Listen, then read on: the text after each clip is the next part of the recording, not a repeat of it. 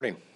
I'm here with Minister of Finance Travis Toews, Minister of Infrastructure Prasad Panda, and Minister for Transportation Rick McIver for an important announcement about our effort to get Albertans back to work during these trying economic times.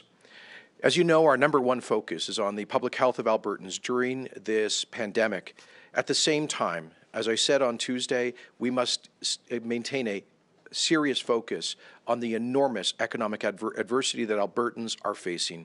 Between the global coronavirus recession, which has led to a shutdown of many parts of the Alberta economy, and the unprecedented collapse in energy prices, we are facing a time of economic adversity that we have not experienced since the 1930s. That started to become evident in today's Stats Can report on employment, which showed a decline of 117,000 jobs in Alberta last month and over 1 million jobs across Canada. But we need to understand this is just the beginning. The Stats Can numbers would only have picked up the beginning of the downturn and the shutdown as a result of the coronavirus at the end of March. And I anticipate much more challenging figures at the end of April and as we move into the spring. As I said to Albertans on Tuesday, we expect to see a global economic recovery following the peak of the pandemic this summer. But because of the huge collapse in energy prices, I anticipate that Alberta's recovery will take longer and the downturn will be deeper. That is why our government is focused on our immediate action to save jobs, to create jobs, but also our mid- and long-term plan for economic recovery. Part of that involves the relaunch strategy I outlined for Albertans this week so that we can begin to reopen businesses and get people back to work by relaxing social distancing, public health orders as quickly as possible while protecting Albertans from a potential second wave of the coronavirus pandemic. At the same time, we have created the Economic Recovery Council made up of some of Alberta's brightest minds to inform our efforts at economic diversification and economic recovery. Many of those measures will be implemented following the peak of the pandemic, because right now our economy is still in a serious contraction mode. So it wouldn't make sense for us to blow all of our fiscal power, to use up all of our resources right now when the economy is in contraction. But there are measures that we can take now, that we must take now. And one of those we're announcing today, a $2 billion investment in job creation through accelerated maintenance and renewal of provincial infrastructure. I'm very pleased to announce this huge surge in spending that will increase our ability to create thousands of good-paying jobs. We're doubling the capital maintenance and renewal funding in this fiscal year by accelerating the capital plan to resurface roads, repair bridges, restore schools, and fill potholes. This will allow us to act quickly and work with companies across the province so they can keep their workers employed during these tough times. Let me give you a few examples of the jobs that need doing and will be created as a result of this emergency surge of $1 billion. Schools in our K-12 system will get needed repairs to windows, doors, and roofs. Similarly, we'll have HVAC updates and other mechanical retrofits in post-secondary facilities to bring them up to efficiency standards. We're also updating the information technology and audiovisual equipment used by enforcement personnel and courtroom staff. We'll be working on our roads and bridge decks as well, so they'll be ready when businesses reopen later this spring and need supplies and products delivered quickly. And great news for all those drivers on our provincial highways who we support so much, bringing critical supplies to us. Well, crews will be out making sure that our roads are pothole-free. And you got the marching orders on that, Minister McIver? I believe that now is the perfect time to take action on these projects. Albertans need work today more than ever. This is in addition to the $12 billion of fiscal action already taken as part of Alberta's response to the COVID-19 crisis. $12 billion of unprecedented support for both households, individuals, and job creators. For example, this includes the emergency isolation payments, in which we have ended up paying out over $100 million, twice as much as originally budgeted. It includes billions of dollars in loan deferrals and access to credit through Alberta Treasury branches, which of course is owned by the people of Alberta. It includes hundreds of millions of dollars in deferrals in taxes for employers and a reduction in the non-residential property tax rate. It includes a deferral of workers' compensation board premiums, and the government is assuming the cost of half of those for the small businesses this year. It includes a deferral on Alberta student loan payments, and the government assuming the cost of interest on that $150 million in relief for Alberta students and young people.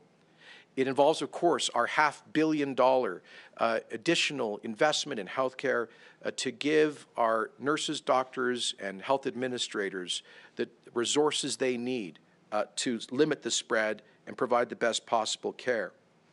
It includes a number of other actions that collectively add up to today now $13 billion in fiscal action taken by the government of Alberta. We appreciate the other measures announced by the government of Canada and urge the federal government to accelerate delivery of the emergency employment insurance benefits for people who have been laid off or are in isolation because of the pandemic. In particular, I once again commend the federal government for the 75% wage subsidy for small and medium-sized businesses and encourage them to get that in place and those payments out the door as quick as possible to keep those jobs in place. But most importantly, we once again urge the Government of Canada to move forward with urgent efforts to protect Canada's largest industry, our oil and gas sector, which is responsible for 800,000 jobs in Canada directly and indirectly, our largest export sector.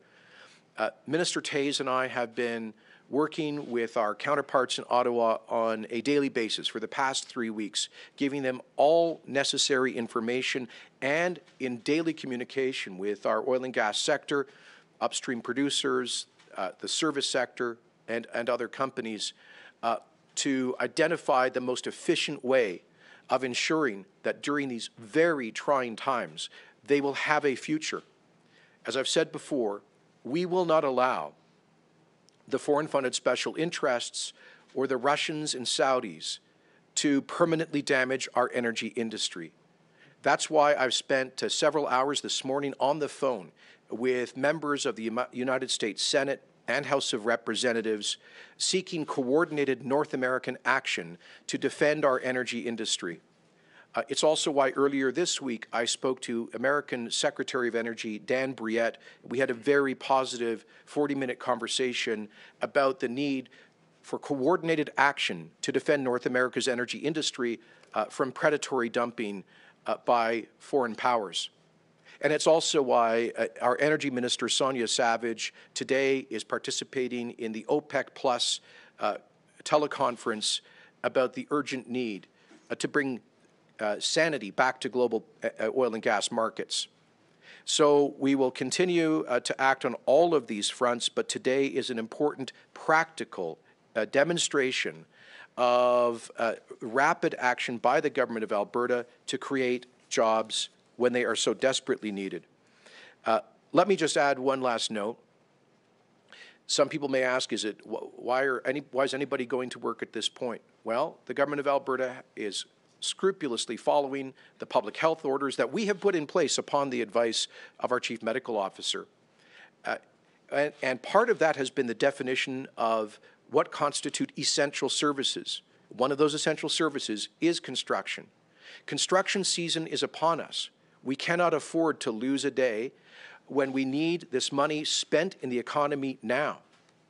And all of these jobs will be done in full compliance with the public health orders and with the sanitation guidelines.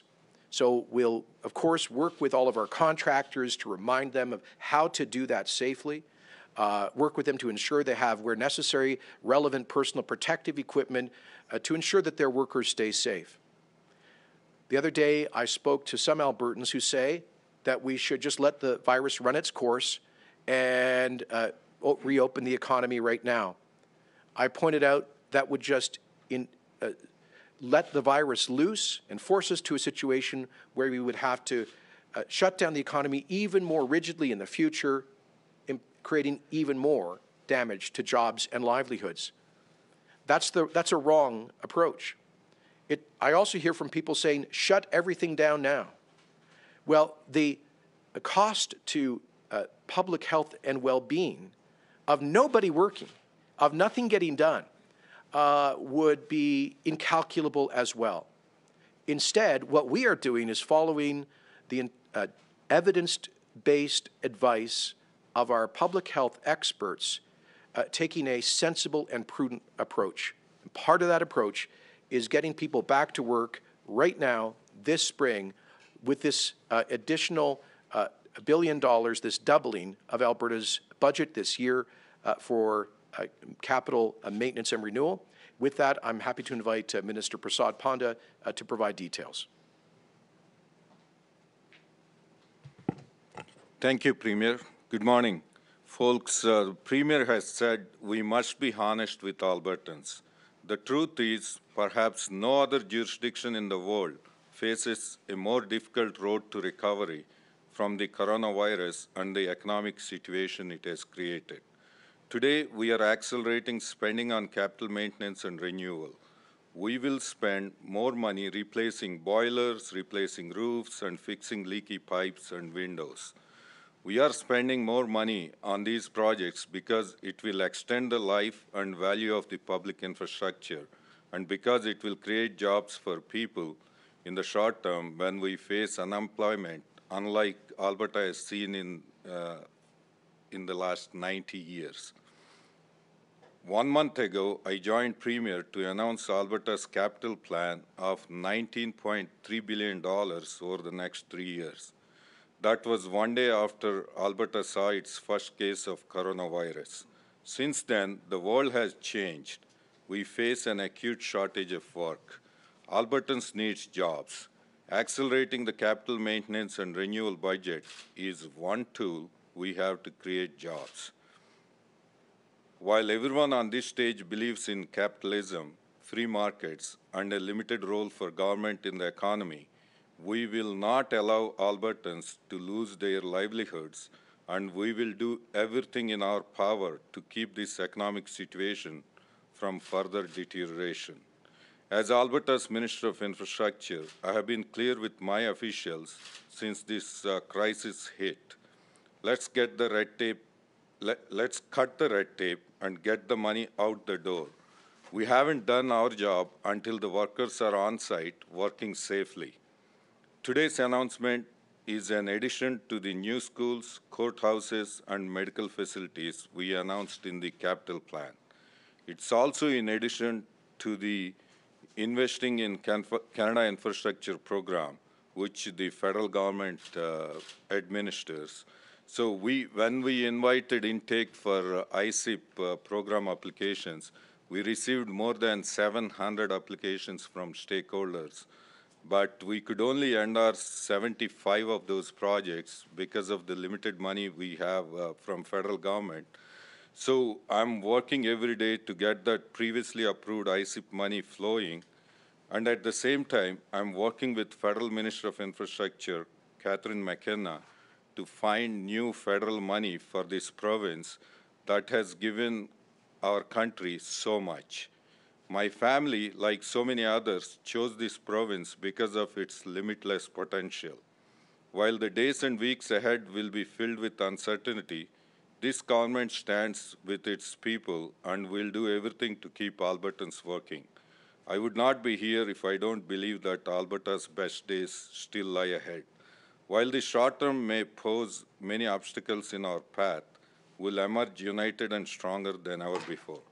Thank you and God bless. With that, I'll ask my colleague, Minister of Infrastructure, Minister of Transportation, Minister McIver, to come and give his comments. Thanks, Premier. Thanks, Minister Panda. Good morning, everybody. It's my pleasure to be here. This is an important day because Alberta has a vast provincial highway network that includes 31,000 kilometers or 63,800 lane kilometers of highways and almost 4,500 bridge structures, including bridges, overpasses, and large culverts. My transportation department works hard to ensure our thousands of kilometers of highway are safe for Albertans to travel. A well-maintained network means that goods and services and people move more quickly and effectively throughout the province. It protects and creates hundreds of jobs in communities across Alberta. Those jobs are more important now than ever before. Alberta's enormous network needs timely maintenance to prevent larger and more expensive repair bills down the road. As the Premier outlined, the capital maintenance and renewal for 2021 is being doubled. That represents a $350 million accelerated investment this year will support projects to maintain and improve the condition of Alberta's highway network. This significant investment in Alberta's roads and bridges is part of our plan to keep Albertans working during the COVID-19 pandemic. We are starting with capital maintenance and renewal because we can move dollars into projects and jobs right away. And because it ensures our roads and bridges last longer, we'll get more value in the long run for the taxpayers paying the bill. We will use the money to fund major maintenance activities like paving of roads and rehabilitation and replacement of bridges that extend the life of Alberta's vast highway network. We will move forward on asphalt overlay projects on key highways, including our primary trade corridors that serve our energy and key sectors to support industry and to help get Alberta goods to market now and during the recovery. The stimulus investment will allow us to replace the Highway 2 Peace River Bridge deck, pave 21 kilometers of Highway 9 west of Richdale to east of Youngstown, and pave 35 kilometers of Highway 43 between Fox Creek and Valley View, just to name a few examples. Now I want to speak briefly about one of my favorite subjects, potholes. I've heard a lot about potholes this winter from Albertans. They tend to call. And how they've made many sections of highways throughout Alberta difficult to drive on. Our major roads like Highway 16, Highway 2, and Highway 1 certainly come to mind. I'm glad to say that an additional $60 million will go towards pothole repairs this year across the province. $60 million will repair a lot of potholes, but it will do a lot more. The funding will help us proceed with highway maintenance and preservation work that will make our highways safer to drive on and last longer. This involves a wide range of work: pothole patching, spray patching, line painting, and other technologies that will improve thousands of kilometers of highways this year. We'll also proceed with other work that will improve highway safety, including installing new cable barriers and guardrails, mowing tall weeds, grading gravel roads, marking crosswalks, and other markings on the pavement. We're facing unprecedented times. I know many Albertans are struggling. People are being asked to stay home or have lost their jobs, and they are concerned about providing for their families. That's why we're focusing on capital maintenance and renewal projects, because these projects can begin right away. This approach gets the money out the door into Albertans' pockets through their jobs and into the economy, creating even more jobs. It will have an immediate effect on the economic recovery, and we expect these projects themselves to create thousands of jobs throughout Alberta. Now is the perfect time to take action on these projects. Albertans need the work now. Working on our roads and bridge decks will have them ready when businesses reopen and need supplies and products delivered quickly. By investing in capital maintenance and renewal projects, we will be able to make necessary improvements to our highways and bridges, keep our companies running, and provide jobs for Albertans. I'm very pleased that our department will play such a big part in keeping Albertans moving and rebuilding our province. Thank you for your time today. All right, we'll start the Q&A. We'll start on the phone. Operator, can you put through the first caller, please? Oh, one moment. Before the first question, I wanted to add one thing, which is this is not the end of the additional investments we'll be making to create jobs through a surge in capital spending and infrastructure spending to build things in this province, but it's a key part of it. We were already at a historic high level of spending on infrastructure, $6.9 billion this year. As Prasad said, over $18 billion over the next 3 years.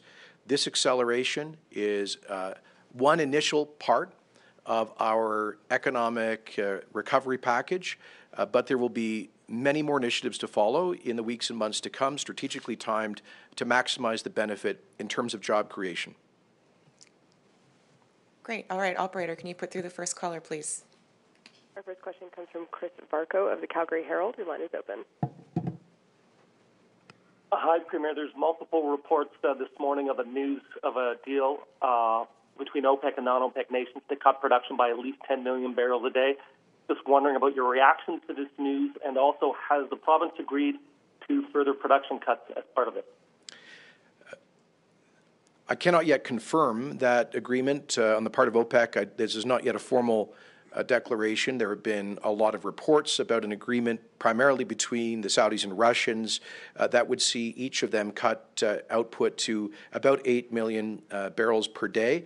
For the Russians, that would be roughly a 1.5 million barrel per day reduction in output, and for the Saudis, based on a February benchmark, it would see them going from roughly, I think, 12.4 to 8 million barrels per day. In that range, of course, we would hope to see other production cuts by other OPEC producers. I certainly hope that is true because what they have been doing by surging supply in the face of unprecedented collapse in demand has been to create a crisis not just in Canada but across the entire global energy sector. And it is totally unsustainable.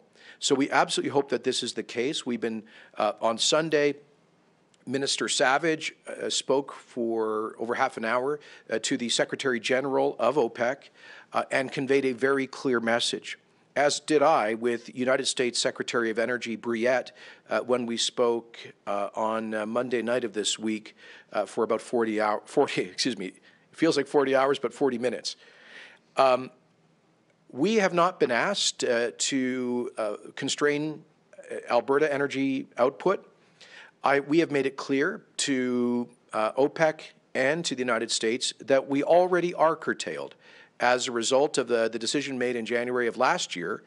And we are further constrained by the scarcity of pipeline capacity. So we've made it, I think the main concern in OPEC Plus is that North American producers not surge production to occupy the space created by their own curtailment should they do it. And I think what we've already seen, according to Secretary Briette, is a reduction of 2 million barrels per day that has been announced by U.S. producers voluntarily shutting in because of the absurdly low prices.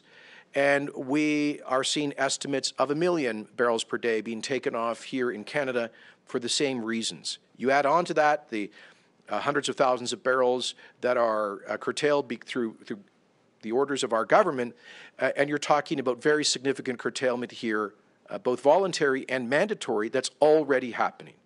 So to simplify that, I desperately hope that this is true, that they not only come to this agreement today, but that they implement the agreement and do so for a long time to come. Because here's the problem, Chris. As a result of the collapse in demand and the continued high supply, global inventories are approaching tank tops. Our current estimate is that every square inch of storage in North America will be at tank tops in 4 to 6 weeks based on current trends. And I don't need to tell you how catastrophic that would be for our industry should that occur. That's the kind of negative price scenario that I floated with Albertans on Tuesday night. So again, we hope this is true. We're already doing our part through curtailment. And we hope that this will show a path towards recovery for the industry. Okay, we'll go to the floor. Go ahead. Yes. Hi, Mirna Jukic for Radio-Canada. Monsieur le Premier ministre, est-ce que vous pouvez nous dire exactement l'investissement d'aujourd'hui, quels emplois ça va créer et dans combien de temps ça va prendre avant de faire effet? Sure. So I'll just translate the question and then I'll translate my answer. The question was, could I say how exactly, provide more exact information on today's announcement, how many jobs will it create and when? And I'll essentially say in French much of what I just did in English. C'est un investissement de 2 milliards de dollars pour le renouvellement de l'infrastructure de province de l'Alberta pour créer milliers d'emplois. Aujourd'hui, on a vu la disparition de plus de 100 000 emplois en Alberta et plus de millions au Canada, mais c'est le début de crise économique, pas la fin. C'est la raison pour laquelle nous agissons aujourd'hui avec un investissement important pour créer les emplois dans le domaine de construction actuellement, dans cette saison de construction, pour, par exemple, renouveler les écoles, les institutions postsecondaires, les autoroutes, pour faire toutes sortes des améliorations de l'infrastructure du gouvernement. So I basically just said in French what I had said earlier in English about the thousands of jobs we expect to create by doubling the budget for capital renewal and maintenance. And we'll go back to the phones. Operator, can you put through the next caller, please? Our next question comes from James Keller of the Globe and Mail. Your line is open. This is a question for the Premier. Yesterday in the legislature, you said the province was not receiving the number of ventilators from the national stockpile it had expected. So can you explain that? How many ventilators were you expecting? What is the shortfall? And more importantly, what happened? Well, I'll just tell you, bear with me a moment, so I have the exact statistics here.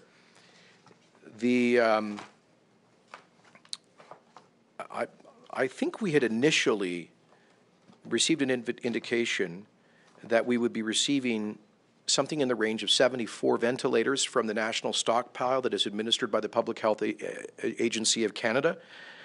But the latest indication is that we will receive 6 instead of 74. I don't have an explanation. You would have to make inquiries with the Public Health Agency of Canada. What we have heard, and by the way, I'll be in a conference call later today with all of the premiers and the Prime Minister, and I will raise this, but our understanding is that the Public Health Agency of Canada's stockpiles were not just for ventilators, but also for personal protective equipment, much smaller than was originally believed to be the case. And for whatever reason, and I'm not here to point fingers, I don't think any of us should be involved in political blame games during the crisis. We all need to work together and not focus on mistakes in the past. But my understanding is that PHAC just simply didn't stockpile equipment and material in the amounts that would be required to help the country through a pandemic of this nature. Fortunately, Alberta Health Services has stockpiled a lot of equipment and both PPE and ventilators, and they've also been very innovative in sourcing additional ventilators. I went through some of this yesterday. We're bringing on stream. We've purchased. We have 35 additional ventilators on order that we are purchasing, and we expect them to arrive. 35 of those have arrived, and another 30 will be arriving in May. We are redirecting 40 ventilators from SAIT and NAIT, where they have been there to support their respiratory therapy programs. Those are now being relocated in hospitals.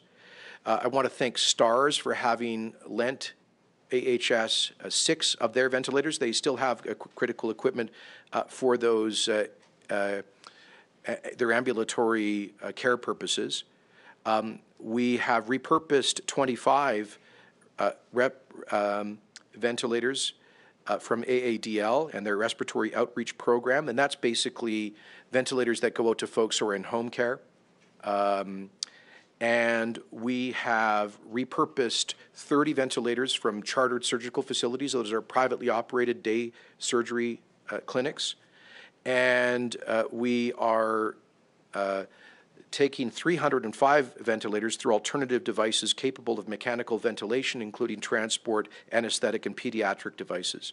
Add on to that the 6 that we have been given by the Public Health Agency of Canada, and that brings us to an incremental 300, I should say, taking us from 314 to 761 ventilators.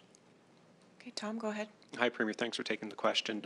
In this downturn, there are a lot of conversations out there, people saying maybe this is where we take a big shift, ideas like guaranteed minimum income and stuff like that. Where do you stand on those sorts of ideas and really looking outside of the box of where we've looked before? Well, I do think we have to look outside the box. Everything has changed. The world is completely different, and we don't know how far this is going. So we are keeping an open mind about policy remedies. That was the very first thing I said to our Economic Recovery Council. I said, please don't be limited in your thinking by old responses to different crises. This is a totally new and different time. So we have to think boldly and imaginatively and act in that spirit. I think we've already been doing that. Even notwithstanding our very serious fiscal constraints, we've already committed $12 billion, now today $13 billion as of this morning, in additional fiscal action to fight for jobs in the economy in this critical time and to provide greater, cash in the hands of both families and households. And obviously what we see is a lot of emergency programs to provide cash support to people in isolation who are now suddenly unemployed and to employers. I think we need to, first of all, see how that works before committing to even new massive programs. The fiscal action that has been taken by the national government is now in the range of 9% of our economy. Fiscal action that we've taken is in the range of 3% of Alberta's economy. You combine those together, we're at now about an 11% of GDP fiscal response to this economic crisis. That's very substantial. I think the numbers will continue to go up in terms of both federal and provincial response. But I have to remind people, as I said on Tuesday night, that there will be a fiscal reckoning, and we can only go so far into additional debt to pay for these things now. There will have to be some difficult choices. We won't be able to do everything we want to do or everything that people want. It just won't be possible in this environment. This year, I said on Tuesday, we're probably going to see roughly a tripling of Alberta's deficit from 7 to probably close to $20 billion. And that would imply, unless we see a tremendous recovery that we do not now forecast, a huge deficit next year as well. So what I'm trying to say, Tom, is yes, we want to keep an open mind. We are keeping an open mind. Guaranteed annual income, I'm happy for people to have that debate, but at the end of the day, we got to find a way to pay for it. That's my point. Operator, can you please put through the next caller? The next question comes from Kevin Orland of Bloomberg News. Your line is open. Hello, Premier. We heard that the U.S., Mexican, and Canadian energy ministers are meeting today. And I want to see if you knew what was going to be discussed or what has been discussed on that. And also, you've talked a bit about your efforts for speaking about sort of coordinated action in the North American market. How likely are some of those actions? Which measures are the most likely to occur, in your opinion? Sir, could you just, I didn't get the first question. Could you just repeat that? We hear that the U.S., Mexican, and Canadian energy ministers are meeting today. Right. Do you know what was being discussed at that meeting? So, I spoke to U.S. Energy Secretary Brouillette about that on Monday night, and this is an initial effort to discuss a potential coordinated North American approach to saving the energy industry. We've also been in daily contact with the Federal Minister of Natural Resources, Seamus O'Regan, and I think that Alberta and the Canadian government are pretty much on the same page when it comes to the need for coordinated North American action. I want to thank Deputy Prime Minister Freeland for her strong understanding about those issues. I've also been speaking with Canada's new ambassador to Washington, Kirsten Hillman, about this. And let me just say this, the federal governments of at least Canada and the United States, there are certain things that they can do. And if OPEC Plus does not stop the madness, we will be redoubling our push for coordinated import tariffs on OPEC and foreign oil into North America. That's something that our federal governments could do. And I'm getting a very receptive response on that from both Washington and Ottawa. In fact, I believe President Trump publicly mused about import tariffs. And so we're on the same page as Washington, and I think it's prudent to include Mexico in those conversations as well, because they're not engaged in predatory dumping. And we have to recognize in the NAFTA space a totally integrated energy market. But when it comes to instruments like curtailment, as you know, that's totally at the state and provincial level. And that's one of the reasons that Minister Savage has reached out to members of the Texas Railroad Commission, which is the regulator of their oil and gas sector, to open that conversation. So I think this is the conversation between Secretary Briette, Minister O'Regan, and their Mexican counterpart is an initial conversation at the national level, but we have made it very clear that Alberta needs to be a part of that dialogue in the future. All right, operator, can you please put through the next caller? Our next question comes from Michelle Bellefontaine of CBC. Your line is open. Hi there, Premier. Thanks for taking my question. I'm sure you're aware that there are concerns right now from the opposition that the Alberta legislature is continuing to sit and debating legislation that's not related to the pandemic, and they're concerned that MLA's health is being put at risk. So what can you tell us about the plans for the legislature going forward after today? Sure. People's health is not being put at risk. The legislature continues to operate under the guidance of the public health officer, who gave an exception for the legislature in terms of the limit on gatherings. We have adopted protocols very carefully to spread out. We have agreed with the opposition not to have more than 50 people in the chamber. People are staggered. They're several feet apart. We're following enhanced hygiene protocols, doing everything necessary to keep the work of democracy happening safely. As I've said before, the work of democracy does not end in a crisis. The British House of Commons met every day during the blitz of the Luftwaffe on London. The Luftwaffe actually bombed and destroyed the House of Commons, I believe in 1941, and the House of Commons met in an alternative location the next day. We have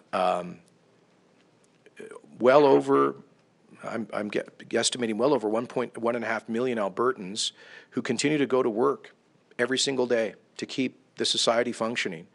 And I don't think it's unreasonable for the people who stock the grocery shelves, who drive the trucks, who operate our farms, who do millions of other important work. I don't think it's unreasonable for them to expect that their elected representatives will work too on the people's business. So that's why I approached the opposition 3 weeks ago about coming to an understanding on the operation of the legislature. And at that time, the opposition leader said that she thought there was really no problem to be concerned about, that I shouldn't even be really raising the prospect of limited sittings or contingency planning for coronavirus. They later came back to us and said, well, they had rethought that. And so we came to an understanding that the legislature could and should sit on a limited basis following all the public safety or public health protocols. And that's what we've done with now, I think, 2-3-day sittings, limited sittings, dealing almost exclusively with pandemic-related legislation, and also allowing the government to be held to account. I find the opposition's response to some of this inexplicable. Yesterday, we asked for unanimous consent to allow for myself to present the modeling data from AHS on the pandemic, and the opposition refused. I can't understand why. The legislature sits today. We hope to pass emergency legislation that municipalities asked us to introduce, as well as complete the amendments to the Mobile Home Act to allow for us fully to implement our measures to protect renters during this crisis. And then the House will rise for Easter week, as was originally scheduled. And we may reconvene the legislature on a limited basis in the weeks to come if we need to get further approval for bills to support the COVID response. So we're meeting on a limited basis, dealing with the COVID crisis. In the next, I suspect that we'll see fewer sittings in the next month as we approach the peak of the pandemic. And we have managed to use sittings this week and last week to get critical legislation passed. I will just put this down, as I said to the opposition leader, once we get past the pandemic and we get back to a relaunch, we're going to bring this legislature back on steroids this summer to do the people's business. We made commitments to Albertans in the election a year ago, and we're going to keep those commitments. And if that means MLAs rolling up their sleeves and coming here in July and August to pass important legislation that protects Albertans, we're going to get the job done. All right, we'll take one more from the phone and wrap up. Operator, can you put through the last caller, please? Our final question comes from Kevin Nimick of CTV. Your line is open. Hi, Premier. You're being sued, or your government, rather, is being sued by the AMA. They're asking for $250 million in damages. Can I get your response? And also, can you afford to lose? Well, first of all, I haven't seen this, and I'm not going to comment on things that are going before the courts. That's inappropriate. What I will say is that Alberta has the best compensated physicians in Canada. According to Dr. McKinnon's report and other independent reports, the average gross billings of Alberta physicians is $100,000 more than for their counterparts in Ontario. And, you know, we're fine with that. We believe we want to support our physicians. We believe they should not only be paid fairly, but generously. What we need to do is to prevent that kind of compensation from getting even more out of whack with the rest of the country in the future. Physician compensation in Alberta has grown by nearly 300% in the past 18 years, faster than anybody else's compensation on average, faster than the growth in the economy, faster than inflation, faster certainly than the cost of living. So Alberta physicians enjoy lower taxes and better compensation and benefits than in the rest of Canada, and that's great. We just want to make sure that we can manage those costs going into the future, which is why the baseline budget for physician compensation this year remains at $5.4 billion, no reduction, and indeed the budget for primary care physician compensation remains constant as well.